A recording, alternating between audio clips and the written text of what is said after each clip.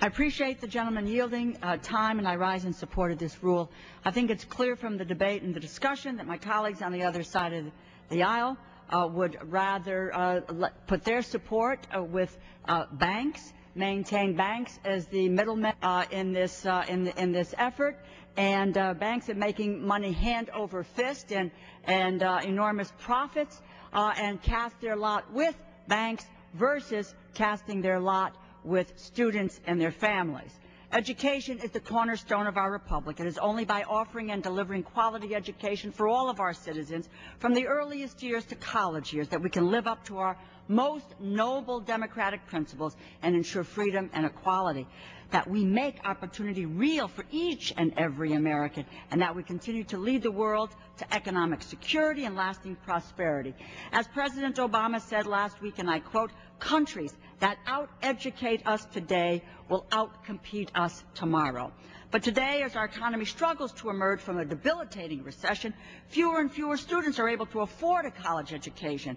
Although the Recovery Act we passed in the winter has helped to fill the gap, states are facing massive budget shortfalls, thus forced to decrease the resources available to education. Meanwhile, many schools are raising tuition, cutting financial aid, and closing classrooms. That's why this bill is the right bill at the right time. By restructuring our federal financing of student loans to enhance the direct loan program, we can realize significant savings throughout the system. This money will be applied to other areas of critical education funding, including increasing Pell Grants, Perkins loans. With these and other reforms in the bill, such as keeping investment rates low, simplifying student aid forms, the legislation keeps the door of opportunity afforded by a college education open to all, without costing American taxpayers an extra dime.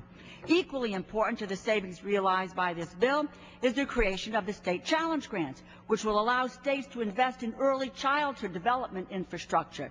These competitive grants will mark a historic collaboration between the Department of Education, Health and Human Services, where the expertise on these programs has traditionally resided.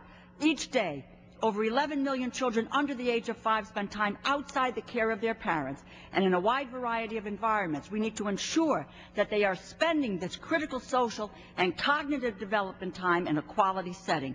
As with any endeavor, early investments in education yield tremendous dividends down the road for both the student and for society. Cognitive science, countless studies tell us the same thing. Early childhood education helps students achieve more throughout their lives. There is arguably no better way to spend our education dollars than to fund these important programs. And in closing, I am proud of the bill that Chairman Miller has brought to this Rules Committee, and I urge my colleagues to support this rule, and I yield back.